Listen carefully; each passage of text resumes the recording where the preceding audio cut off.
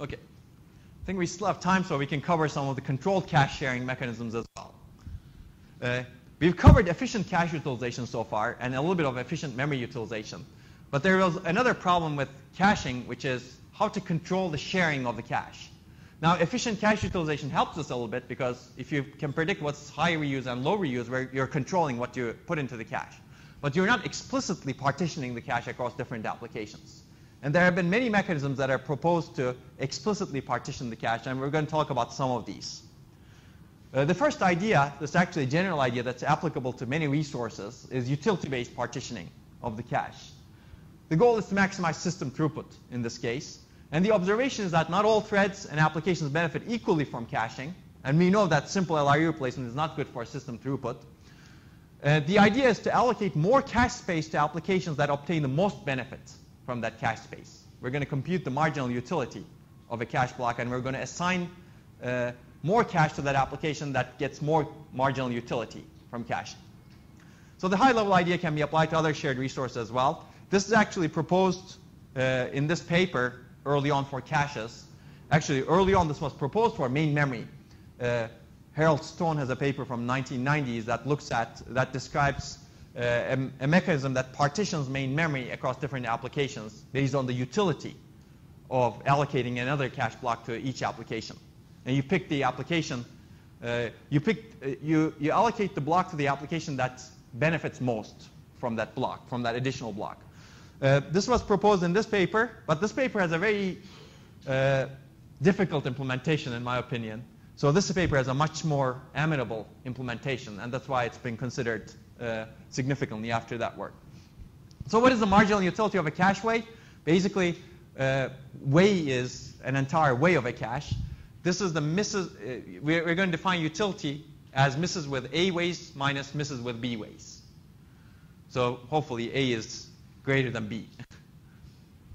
And we're going to take a look at utility curves. So if you look at this, this is what happened. On the x-axis, I show the number of ways allocated to each application, to one application at a time, from a 16-way 1 megabyte L2 cache. And this is the miss rate, misses per 1,000 instructions that application sees. This application is a streaming application, and it actually doesn't benefit from more caching. Yes? What is A ways? Oh, what is A ways? This is the way in a cache. So let me actually, there's a cache way.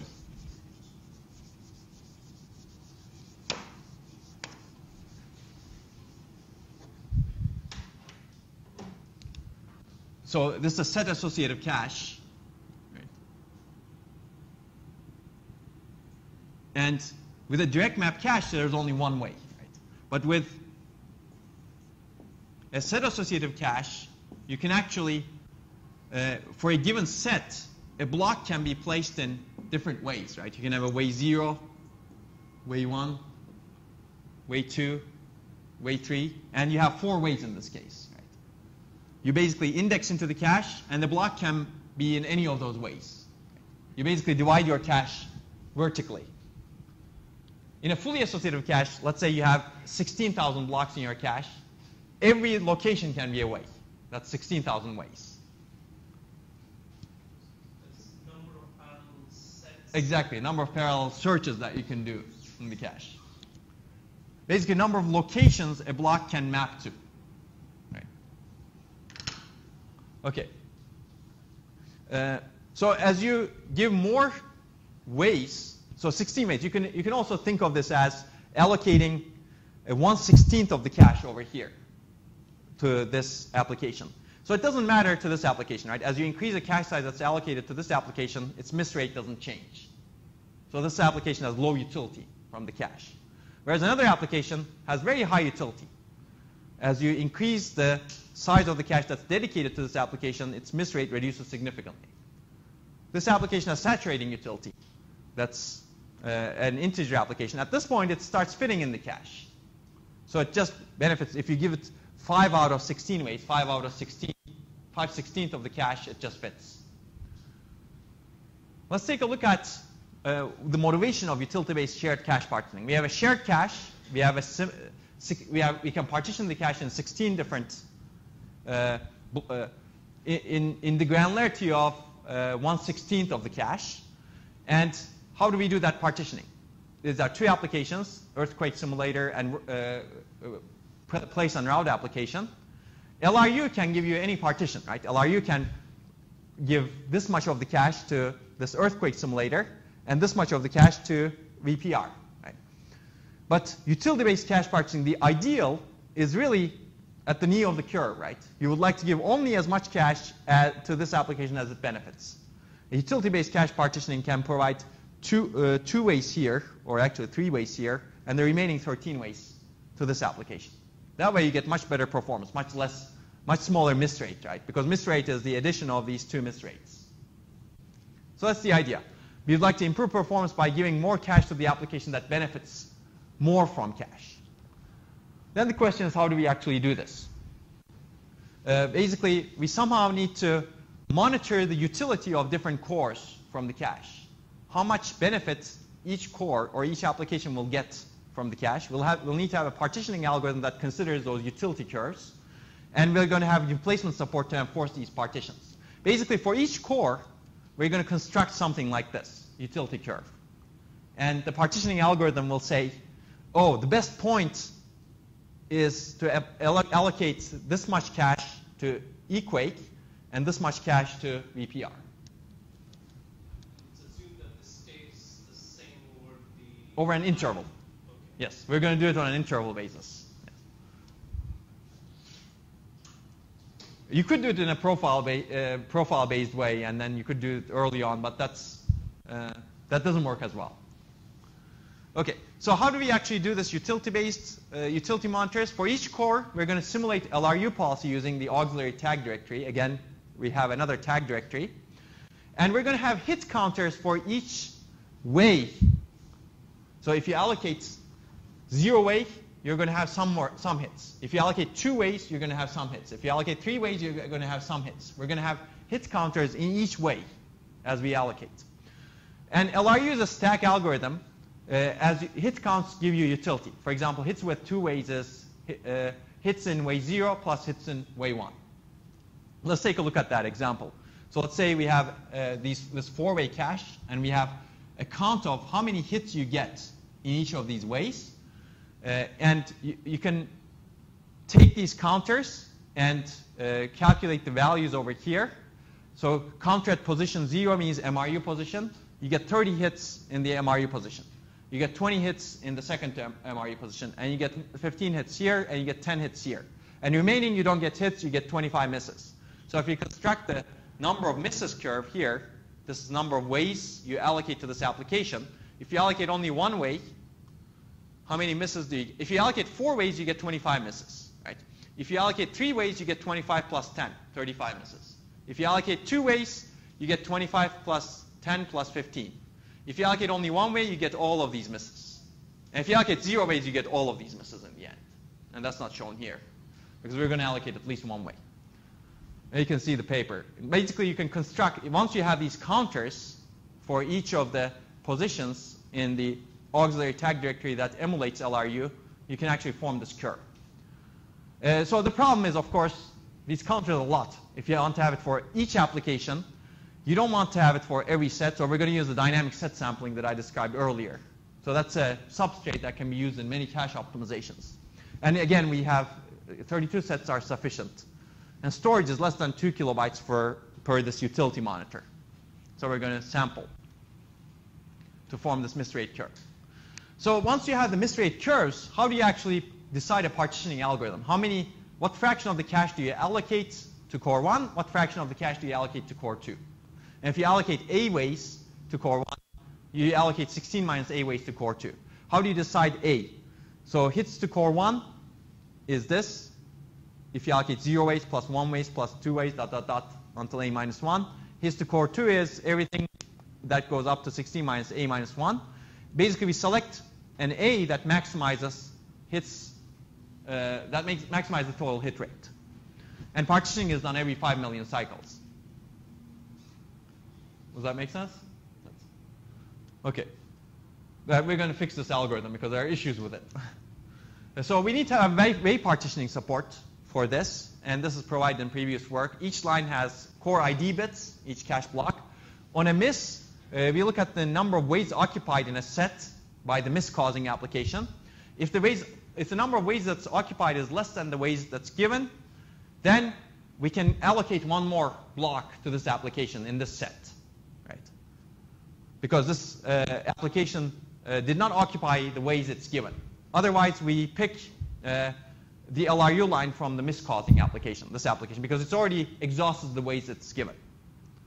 Well, I'm going to skip the performance metrics here. But if you do this in a two-core system, this is the performance you would get. For a bunch of workloads, this is the performance of the LRU policy. That's dynamic shared cache partitioning. That's free for all with LRU. Half and half means you have private caches. You divide the cache into two, and it's private. So that's similar to shared caching, actually. It goes both ways. Sometimes shared caching is better. Sometimes private caching is better, depending on the workload mix. But if you do utility-based cache partitioning, you significantly improve performance because you're really partitioning, giving more cache to the application that benefits from that more cache. And these are actually individual performance results. This also improves fairness, it turns out. I'm going to skip these, but well, this is the IPC throughput. But if you can actually see the individual workloads as well. So there are some problems here because it's not a scalable approach, and this has non-convex curves. If you look at the time complexity of partitioning for two cores, number of possible partitions is similar to the number of ways. But possible partitions actually increase exponentially with the number of cores. For a 32-way cache, you get this many partitions with 4 cores. With 8 cores, you get this many partitions. So you don't want that kind of algorithm, right?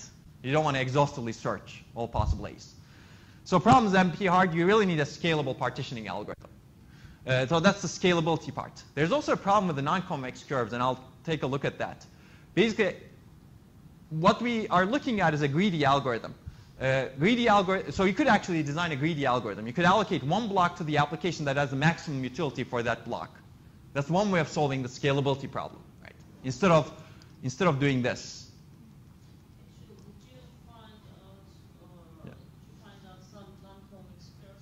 Yes, yeah, we saw non-convex curves. And I'll show you examples.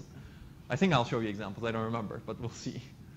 The paper has examples. It's actually not my work. This is Moin Qureshi's work.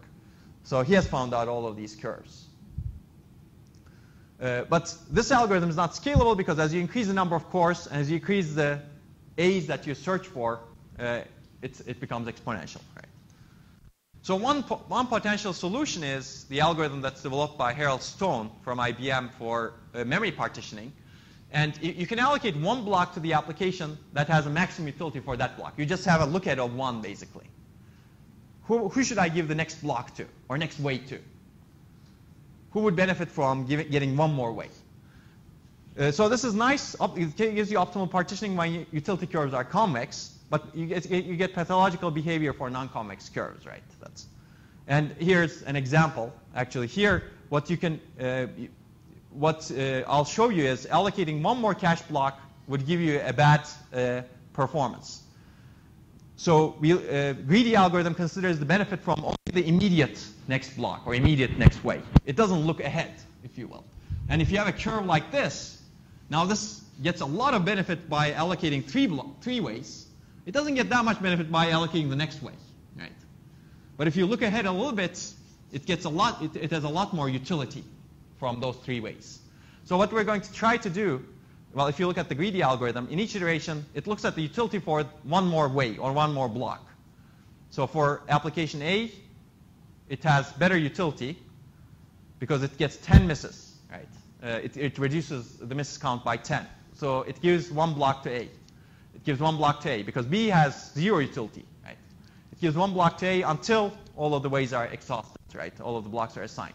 So all blocks are assigned to A even if B has the same miss reduction with fewer blocks.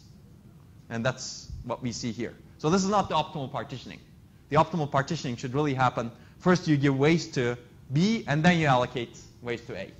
And if you have a greedy algorithm, look-ahead algorithm, we're going to define marginal utility as utility per cache resource. That's where this is the same thing that I described earlier. Maybe it's reversed a little bit. But basically, it's the utility divided by the number of ways that you've given to the resource, to the application. So this look-ahead algorithm considers this marginal utility for all possible cache allocations. We're going to select the application that has the maximum value for the marginal utility and allocate as many blocks as required to get that maximum utility, marginal utility. And we're going to repeat until all blocks in the cache are assigned. And whenever I say blocks, it's ways in this case. Let's take a look at the same curves with the look-ahead algorithm. In this case, iteration 1, basically we're going to look ahead. Marginal utility of A is really 10 divided by 1 because that's the best utility that you can get. Because you give it one more way, you get 10 misses reduced. Marginal utility of B is not 0, but it's 80 divided by 3 because you get a miss reduction of 80 if you allocated 3 blocks. So B gets 3 blocks because 80 divided by 3 is larger than 10 divided by 1. So we give 3 blocks to B. After that, marginal utility of B is 0 because whatever look ahead you have, it's always 0 additional miss reduction. Whereas marginal utility of A is 10 divided by 1. So in the next 5 iterations, A gets all of the blocks, remaining blocks. So this gives you a much better miss rate reduction. Okay. And time complexity, you can read the paper or you can derive this yourself, but it's waste square divided by 2 approximately. Okay, so what are the results of all of this? Greedy algorithm, well, let's take a look. This is for 4 cores. If you look at this is greedy algorithm, look-ahead algorithm, and evaluating all potential solutions. This is the solution we wanted to avoid. This is the non-scalable solution. And greedy algorithm doesn't look ahead. Look-ahead algorithm is what I described. So if you look at this is just 4 mixes. But there are some mixes where it doesn't matter. But there are some mixes where the greedy algorithm does actually worse than LRU because it gives you a not optimal cache partition, actually bad cache partition. But in most cases, look-ahead algorithm is similar to evaluating all potential partitions. And it's much more scalable. Okay. Let's take a look at advantages and disadvantages of this. The advantages over LRU, this improves system throughput and it better utilizes the shared cache. The disadvantage is this doesn't take into account fairness, right? So we're going to look at approaches that actually take into account fairness now. So one example, this doesn't take into account fairness because 2 applications may benefit from the cache a lot. But this algorithm allocates more cache to the application that benefits a little bit more. So even though an application is benefiting from the cache, it will not get to use the cache because there's another application that benefits just a little bit more. And that's not fair because both applications are actually benefiting from the cache. But then we're trying to improve system throughput and not being trying to be fair, right? And there are limitations. So partitioning is actually limited to ways. What if you have a number of ways that are less than number of applications? And there's scalability issues also. And people have tried to solve these problems. When you have a distributed cache, when your cache is not shared, then how do you actually compute utility? And many systems going forward have distributed caches because you don't have a single shared cache, but you have, as I showed in a previous picture, you have an L2 cache that's distributed. You have L2 cache bank 0, L2 cache bank 1, L2 cache bank 2, and you have different cores. Core 0, core 1, core 2, ... Then how do you do this utility-based cache partitioning? Because all of the counters that are at different places need somehow have communication across different cores. Okay. So let me take a look at another example very quickly. This is fair cache shared. Yes? Can you also, how do you get the utility curves of the applications? I mean, is that assumed to be given? Are you profiling it So, sometime? yeah, it's profiled based on those utility counters. So for each way, you keep track of how many hits have I received in this way for 5 million cycles. And next 5 million cycles, you decide based on those counters how much cache to allocate. Yeah, it's a predictive mechanism. Now that may not work also. That's what if past behavior is not a good predictor of future utility, right? Yes, it's all hardware. This is all hardware. Okay, let's take a look at a mechanism that actually tries to be fair. So this mechanism tries to improve performance, but it's not necessarily fair. Fairness, one definition of fairness is always a hard concept, right? It's very hard to define what's fair and what's not fair, and sometimes in the eye of the beholder. basically one definition of fairness is we would like to equalize the slowdowns of multiple threads sharing the cache. The idea is somehow dynamically estimate slowdowns due to sharing, slowdown compared to when the application has all of the cache to itself, and assign cache blocks to balance those slowdowns. And we're going to look at a solution that approximates slowdown with change in miss rate. And we already know that this is not true, right? If you look at the MLP-aware cache replacement, it's not true that slowdown always correlates with miss rate. But that's okay. This is simple, but not accurate because of different misses have different costs. Miss rate is not the, there's some correlation between miss rate and slowdown, but it's not exactly the same. So this is this paper from North Carolina State that I will describe. By the way, this approach is actually applicable to many different shared resources. We have applied this general approach to memory scheduling. The memory scheduler dynamically estimates the slowdown of different threads and tries to balance those slowdowns. That was the first approach we took when we designed a fair memory scheduler. And I'll describe that in the last lecture in the next week's lectures. But let's take a look at the problem. If you have a shared cache like this, one application may need this much cache, another application may also need this much cache, and when they run together, this application, because it has more muscle maybe, gets rid of the blocks of this application. As a result, this application's throughput is significantly reduced due to unfair cache sharing. Right? So we'd like to prevent that. And this is some results this is, from that paper that shows what is the normalized cache misses that you get and what is the normalized IPC. So they show some correlation between the cache misses that gzip application gets when it's running with different applications and the IPC performance that it gets. So there is some correlation certainly between the cache misses and IPC. So there are a bunch of fairness metrics they examine. Ideally, uniform slowdown means all applications are slowed down by the same amount. T shared is the time taken by the application when it's sharing resources with other applications. And T alone is the time taken by the application when it's running alone on the same system. Ideally, we would like to equalize all of that. That's uniform slowdown. And that's what this ideally is.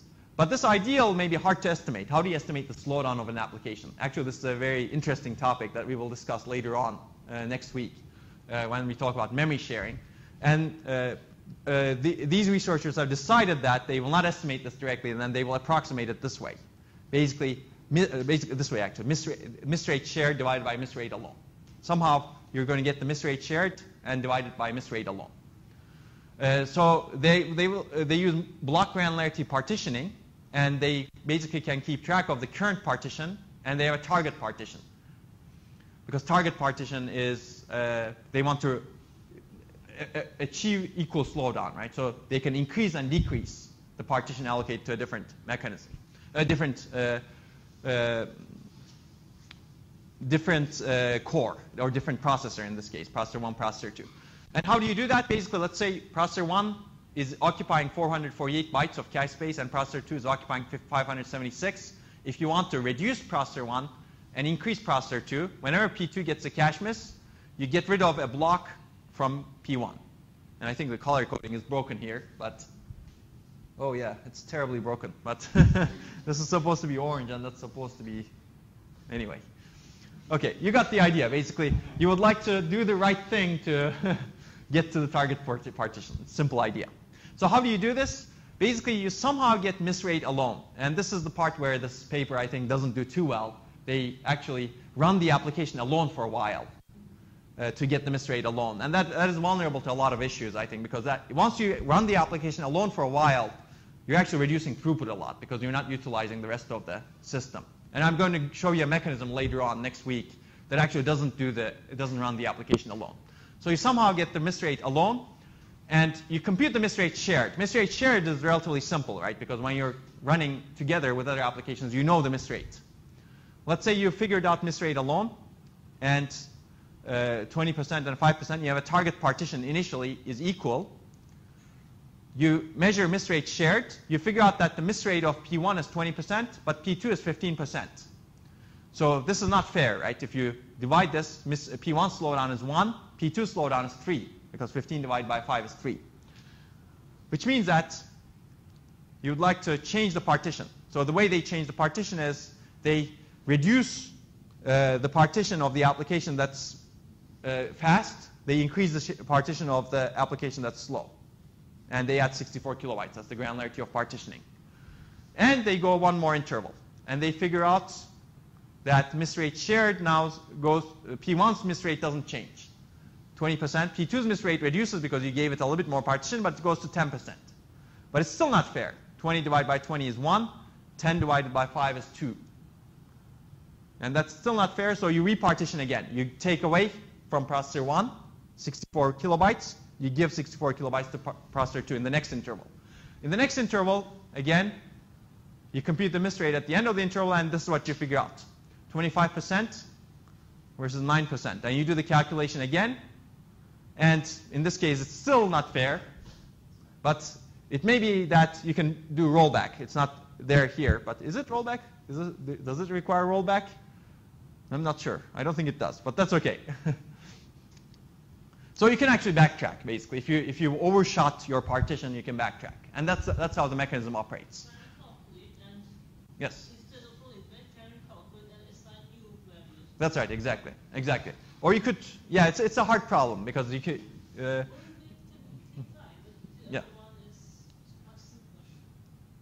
Which one's much simpler? Yeah. Just recalculating, and assigning new values to the cache partitions. Mm-hmm. It's much more simpler than going back and you have to backtrack. That's right, yes. Yeah.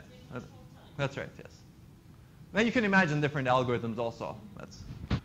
Okay, so what are the results with this? Basically, if you look at this, and I think there are a bunch of fairness mechanisms, PLRU is the pseudo-LRU. That's the baseline. If you look at the combined performance is actually higher with this mechanism, with a fair mechanism. Not in all cases, but in some cases. And actually, fairness is much, much higher if you look at this. So the average fairness improves significantly. And these are for different metrics of fairness. Now, different methods of optimizing fairness for miss rates or misses themselves, absolute number of misses. So this improves both fairness and throughput. And actually, these results show that this is the effect of the partitioning interval. How often do you do this? 10,000 cycles to 80,000 cycles. And they found that it's better to do it at a fine grain, every 10,000 cycles, because application behavior changes quickly. And fine-grained partitioning is important for both fairness and throughput.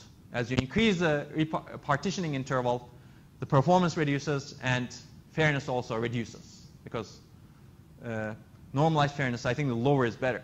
Actually, higher. Lower is better in this case. Okay. So there are a bunch of benefits to fair caching. The problem with unfair cache sharing is you get suboptimal throughput, thread starvation, priority inversion. An application actually can be high priority, but you give it less cache. And you get thread mix dependent performance. If you have fair caching, you solve all these first three problems, perhaps.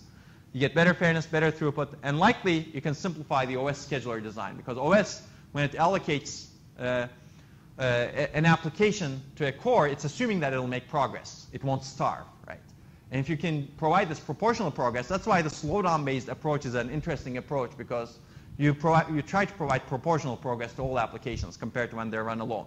So you can likely simplify OS scheduler design this way. So let's take a look at advantages and disadvantages of the approach. No starvation and better average throughput, which are pretty good. Again, the scalability is hard because of the way alone performance is determined. Let's say you have 32 cores sharing a cache. To get the alone performance, you need to stop all of the cores and run one application in one core. And that leads to a lot of throughput loss. So you don't want that. And always you can argue what is a good fairness metric. And I'll discuss some of that later on. And this approach, actually many approaches don't provide performance isolation, and we'll take a look at in the memory system later on. Okay. And also, if you're running an application alone for an interval to determine the alone miss rate, this can be incorrect because you're estimating the alone miss rate in one interval and you're comparing it to a different miss rate in a different interval, right? You're comparing apples and oranges, actually. And we've seen this in other systems where we tried this, and it didn't work too well. Okay, I don't know if I should continue. It's 9:59 a.m., but I can continue and talk about software-based shared cache management? Yes, we can go on for 13 more minutes. Okay, 13 more minutes? Okay, we'll go however the camera dictates. And I don't have that much more left anyway, but I'll talk about a different approach, which is software-based shared cache management. This is what you can do in today's systems. These assume no hardware support. Basically, they still use demand-based cache sharing, whatever the hardware has today. Then the key question is, how can the OS, operating system, best utilize the cache? So you could do several things. I'm not going to discuss this that much. You can do cache sharing aware thread scheduling. This has limited applicability, in my opinion. Basically, you can schedule workloads that play nicely together in the cache. If an application is streaming, you don't put it in the cache with another application that has very good locality. That's the idea. Or you can try to estimate the working set size and schedule the applications that fit together nicely in the cache together. This requires some kind of profiling of application behavior. But this also requires that you have a good mix of applications, right? You need to have a large mix of applications to choose from and a lot of variety. And that doesn't always happen. And you can read this paper. But the other approach that actually partitions the cache, regardless of whatever application you have in the system, is page coloring. You can do page coloring in a cache sharing aware manner, and this is an interesting approach. There's a more general approach than this approach, I think, because this requires the threads to be present. This doesn't require threads to be present, or this doesn't require any characteristics from threads. So the idea here is dynamically monitor the miss rate over an interval, very similar to the previous one, and change virtual to physical mapping to minimize the miss rate by trying out different partitions. So we are still going to allocate different partitions to different applications, but we're going to allocate in a way that doesn't require hardware support. And that's right. There will be software overhead, but people have shown results with real systems. Actually, these two works. Actually, this work has shown results with real systems that has that software overhead and still gets good performance, even with non-scalable algorithms, because the cache sharing can be pretty bad, apparently. Okay, so you could do two approaches. You could actually partition the cache statically. You can predetermine the amount of cache blocks are allocated, to each program at the beginning of its execution, and divide the shared cache to multiple regions, and partition the cache regions through OS page address mapping. Right? This doesn't have that much overhead, right? Initially, because you never change the partition. You could be more aggressive, and you could do dynamic cache partitioning. You adjust cache code among processes dynamically by recoloring the pages. Basically, dynamically change process cache users through OS-based page remapping. And we're going to take a look at how this is done. This is, again, red, but that's OK. I guess it's different. Basically, if you think about it, this is physical memory can be divided into different colors. And colors map to different cache sets. Cache partitioning ensures that two threads are allocated pages of different colors. This way, you allocate pages to thread A that are red and blue. And this way, red and blue pages are mapped only to these indices in the cache. Now you can separate thread A from thread B, because thread B can be allocated pages that are yellow and green. No, wait. Wow, this is really different. This is supposed to be green, and this is supposed to be gray. But that's OK. I don't know what kind of color remapping mechanism that this is using, but it's not as good as page remapping, I think. OK, but this way you can partition the cache. Well, why does this happen? Because operating system can control what virtual address is mapped to, what virtual page is mapped to what physical page, and that influences the index of a page in the cache. Basically, operating system does this translation: virtual page maps to physical page. Page offset doesn't change. But this also determines, the physical address also determines the set index. And there are a bunch of bits in the physical page number that are overlapped with the set index.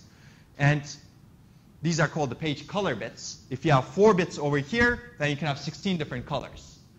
And you can say these colors are allocated to this application.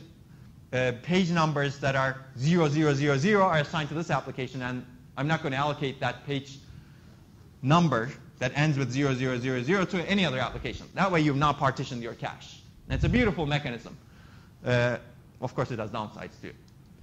But basically, these page color bits determine the indices that the application's blocks can get mapped to. Yes, all cache lines in a physical page are cached in one of these regions, one of these colors, basically. An OS can control the page color of a virtual page through address mapping by selecting a physical page with a specific value in its page color bits. That's the idea. So how do you do static cache partitioning using page coloring? Basically, you can group the physical pages into page bins according to their page color. And now you know which indices they occupy in the cache. And process 1 and process 2 can have their page tables this way. And process 1 can be assigned these colors, whereas process 2 can be assigned separate colors. This way you've partitioned your cache, which is nice. The downside is main memory space needs to be partitioned too. And this is actually a bad downside of memory cache partitioning. You can actually get rid of this with an additional level of indirection that people have not explored maybe, but that's an interesting way of exploring. Maybe you decouple this address mapping of the cache from main memory, and you have another level of indirection here that decouples this, and that way you get rid of this part. This paper doesn't explore that, but I think that's a nice thing to explore. Okay, so this is static cache partitioning. This way you don't change partitions. If you do dynamic cache partitioning, you need to recolor the pages. Let's say these are the, now yellow, green and yellow are the same. That's which doesn't work too well. So I guess that projector doesn't understand green. And yeah, I guess that's true. Green has yellows. But this is supposed to be green, so this is a different color. So this process, let's say, is allocated 3 colors, black, green, and yellow. Actually, black is red also, red, green, and yellow. And let's say after an interval, we've determined it should really get 4 colors. Initially, pages of a processor are organized into linked lists by their colors, and memory allocation guarantees that pages are evenly distributed into all the lists to avoid hot points. So basically, we allocate pages this way, round robin across the colors. So you have this nice allocation of pages. If you allocate one more color to a process, now you need to remap. And that is costly. Basically, what you need to do is you need to take these pages, take some pages, and move them to main memory locations that have a different color. And so that this load is balanced across different colors. Otherwise, you won't be effectively utilizing the cache, right? And this obviously has a lot of overhead, right? You allocate page in new color, copy the memory contents, and free the old page. So dynamic cache partitioning with a software-based approach will have a lot of overhead. But we'll see some results. So this is the partitioning algorithm this paper employs in dual core. Initially, the cache is partitioned into 8 colors to this application, 8 colors to this other application. And at the end of one epoch, this is like a hill climbing algorithm, very simple hill climbing algorithm. At the end of one epoch, you try 2 different partitions, 2 neighboring partitions. You reduce, you try 7, 9, and 9, 7. And you look at the partitioning that provides the best metric, the best miss rate in this case, minimizes the miss rate. And you keep doing this. So it's a hill climbing like algorithm. It's not look ahead, there's no look ahead, so you could optimize this algorithm. But even with this algorithm, this paper shows some performance benefits. So this is a real system they evaluated the mechanism on, and this is an old system now. And this is the Linux system. L2 cache can be divided into 16 colors in this system, and they use performance monitoring counters to figure out the cache miss rate. And they have an interval length of something that I don't remember. But these are the results. Basically, the goal is to minimize the combined miss rate for these applications. And they group the applications somehow. But let's take a look at the average results. If you look at the average results, this is the average performance improvement compared to the baseline system. There are many cases where static partitioning performs very well, right? There are some cases where dynamic partitioning performs better than static partitioning. I don't think there's a single average, but that's the overall cache partitioning actually improves performance, and sometimes static partitioning is better, sometimes dynamic partitioning is better. And even in cases where dynamic partitioning has overhead, it sometimes performs very well. So that's the takeaway. And you can read the paper for more. So this gets us back to software versus hardware. There are a bunch of advantages of software mechanism. There is no need to change the hardware today, right? You could do this today. And you could actually try to devise these mechanisms. And I've seen many people do this and replicate the results. It's easier to upgrade and change the algorithm with software that's not burned into hardware, right? But there are a bunch of disadvantages as well. One is it's less flexible. It's it needs to operate at this large granularity of page-based instead of way or block-based, right? You get limited page colors. So you probably get reduced performance per application because you have limited physical memory space. But you can solve that problem with that indirection, but then you need to change the hardware again. That indirection doesn't exist in today's systems. So you get reduced flexibility in this sense. This is similar to the granularity issue. And changing partition size has a high overhead because you need to have these page mappings changed. It's actually a lot of high overhead. But I'll describe you a mechanism in the next set of lectures on DRAM that actually improves the, here you need to copy one page to another, right? Normally it's a very slow mechanism to do that. It takes about a millisecond or sometimes a millisecond actually to do that copy, depending on where you're copying from. I'll describe a mechanism next week. If you have a very little modification to DRAM, you can do this copy in 80 nanoseconds or 90 nanoseconds. So if you have something like that, maybe this is not that bad. But that's... Oh, that's right. Yeah, scalability is an issue. Let me see if I have that. No, I don't have that. I should add it over here. Yeah, scalability is usually an issue because your algorithm needs to be scalable, right?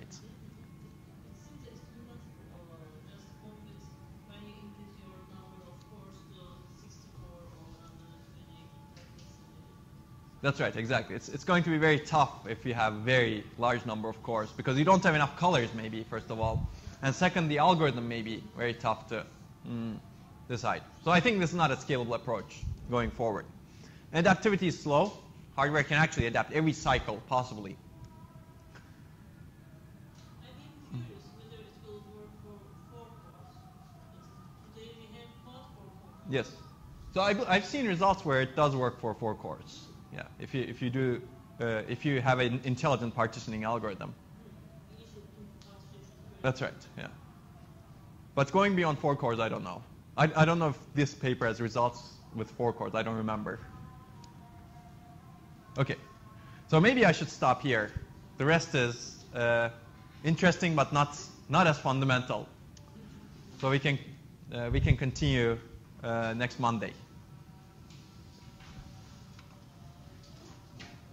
Are there any questions, by the way?